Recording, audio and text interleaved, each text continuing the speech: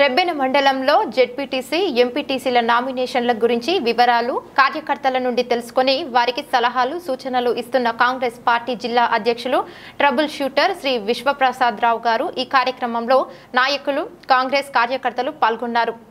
సందర్భంలో ప్రజలు వాస్తవాలు అర్థం చేసుకున్నారు.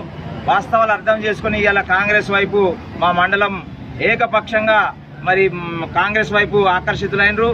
దీన్ని భాగంగా ఇవాళ మా మండలంలో జరిగే ఎన్నికల్లో ఏకపక్షంగా 10 ఎంపీటీసీ స్థానాలు ZPTC స్థానంతో పాటు మరి మేము విజయం దిశగా వెళ్ళిపోతున్నామని చెప్పేసి ఈ కార్యక్రమం ద్వారా మీకు తెలియజేసుకుంటున్నాం. అదేవిధంగా జిల్లాలో కూడా అదే పరిస్థితి ఉంది.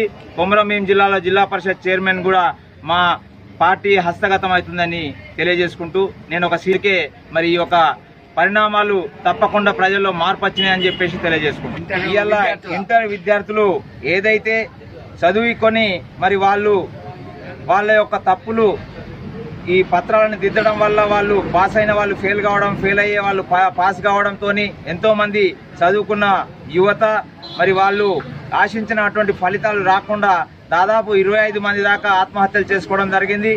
దీంట్లో భాగంగా ఇవాళ రాష్ట్రంలో కేసీఆర్ గారు మరి వాళ్ళని కనీసం పరామర్శించేటువంటి పరిస్థితి కూడా లేదు.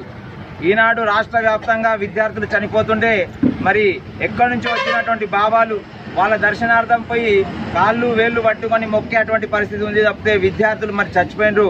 దాని యొక్క పరిణామాలు ఏంది రేపు మళ్ళీ కనీసం ఒక స్పందించకపోవడం అనేది ఎంతో విచారకరం.